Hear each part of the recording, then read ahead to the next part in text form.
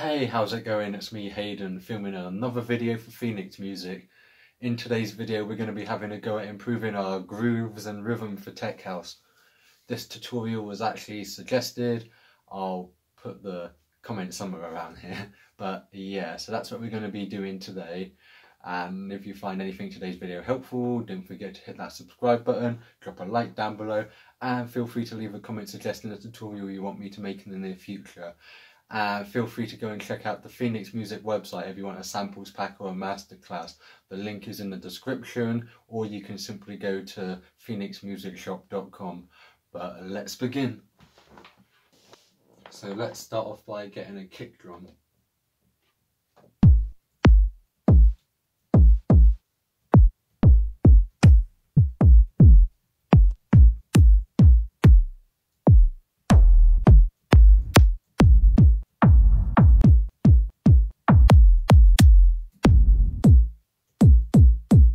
Let's just go for this one for now. So we'll add this kick drum in. Let's go for 126 BPM.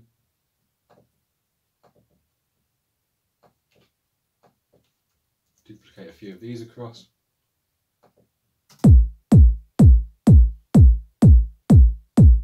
We now have that, but let's turn it down a little bit and then put a limiter on the master channel.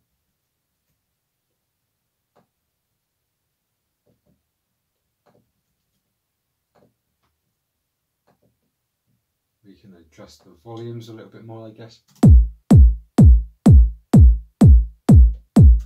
About there should be good. Now we'll need a clap. At the moment I'm basically just getting in all the essential drums. So a kick, a clap and a hat. And then after we've added those three things, we can start to get creative with the rhythm.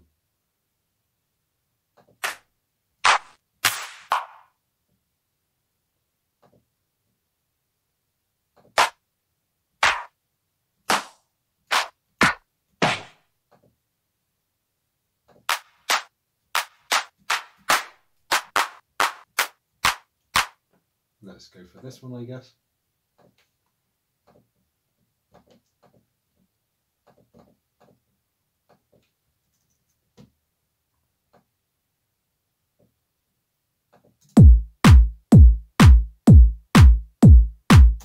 That's what we have so far. Now let's add a hat.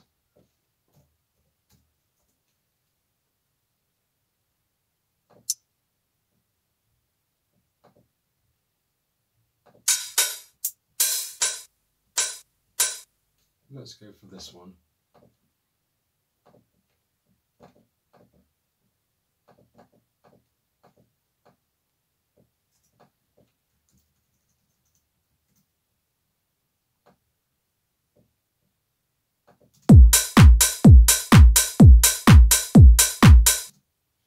So that's our beat.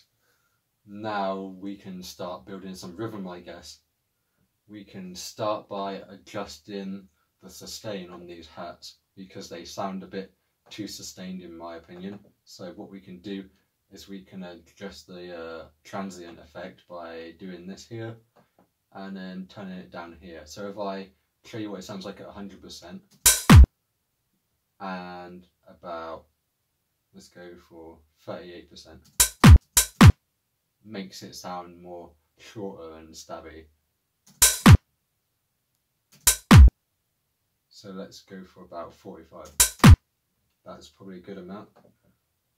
You can use sustained hats in tech house, but it usually has a bit more of a techie groove if the hats are shorter. Yeah. Then what we can do is we can get some kind of stuff to build on the rhythm. Maybe a more sustained hat. We could do something with that maybe. So something like, put that there, pan it a little bit to the right maybe, just to make it sound more interesting.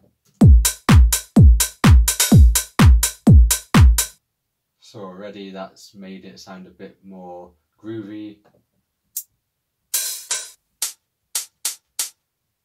we could always add something else. What happens if we add a snare maybe?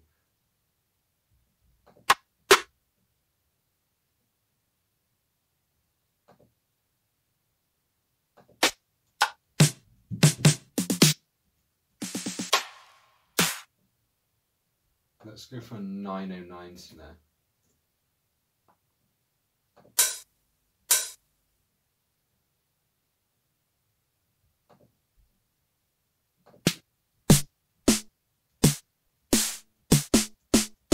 Yeah, this one should do.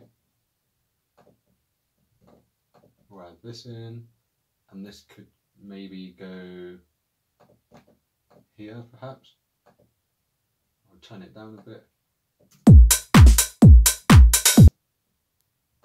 Or what happens if I put it there, keep the rhythm going.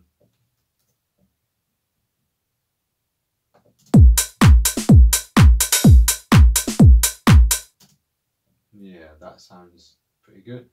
But then what we can do is, if we make the snares a little bit lazy by moving them so they're not perfectly on the grid, then that'll add even more groove. And then we're getting into the kind of area of what we would call swing, which is where some of the percussion sounds a bit lazy, I guess you could say. Like it's not perfectly on the beat, it's kind of a little bit later, or in some cases a little bit early, but we're going to go a little bit later. And I guess we could do the same thing with the hat as well if we really wanted to, like that. So it still sounds in time, but it gives a slight bit more rhythm to it, a bit more of a vibe. Then we can get a hat loop perhaps.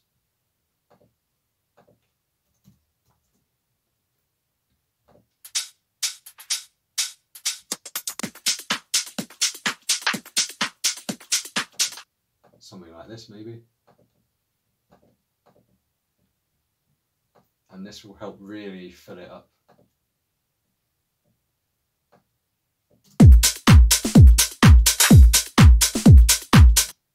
But because we've already got this sustained hat here, I won't keep the whole thing, otherwise it'll interfere with our rhythm we've already built. So instead I'm just going to have the first part.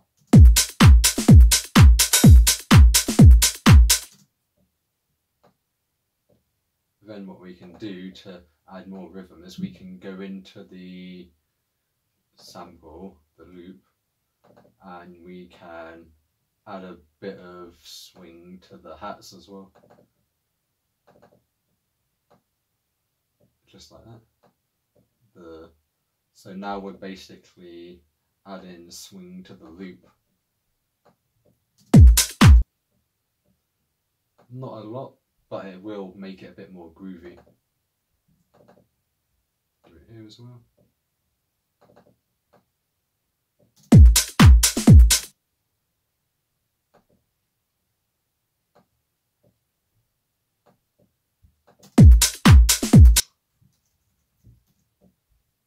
So now we have.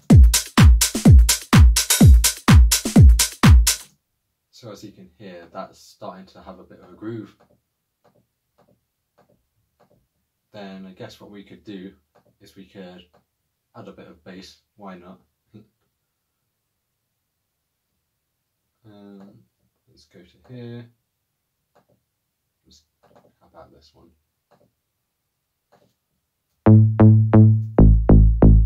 Yeah, that one should be good. Let's pick a key.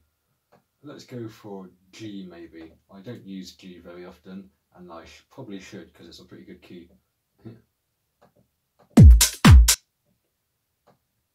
So I'll put some side chain on the bass.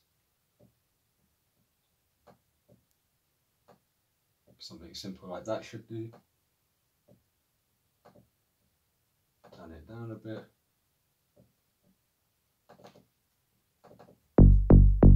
Now let's try and build a bass line, I guess.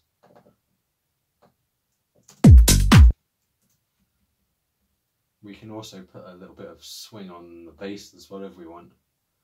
So maybe something like this.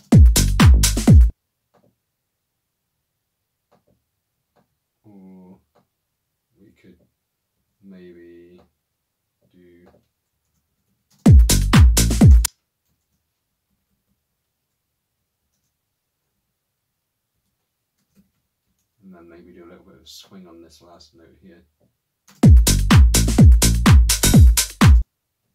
Yeah, something like that.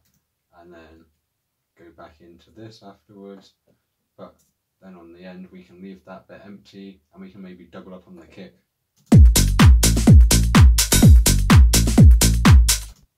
And then double kick on the end.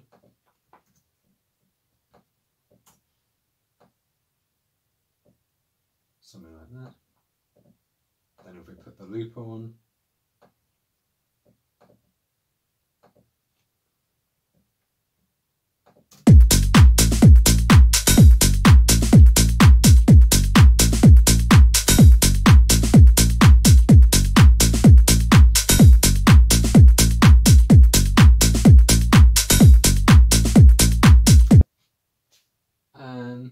one thing we could do, which I've started doing a lot recently because I feel like it gives the track a cool vibe, is we could do a reversed kick drum. And where could we put it? Put it here maybe? Do that.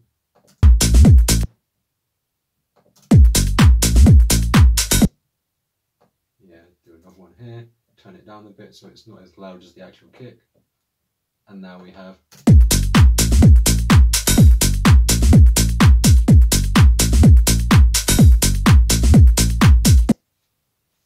And yeah, that's our little tech house track. And the groove sounding pretty good, I think. And you can basically just build on this. You can add some laser sounds maybe. Put a bit of swing on some other percussive elements, maybe a bongo, and you can just build from here really. I hope you enjoyed the video. If you did, don't forget to hit that subscribe button, drop a like down below, and feel free to leave a comment suggesting the tutorial you want me to make in the near future, and go check out the Phoenix Music website, link in the description, or simply just go to phoenixmusicshop.com, and I'll see you in the next one.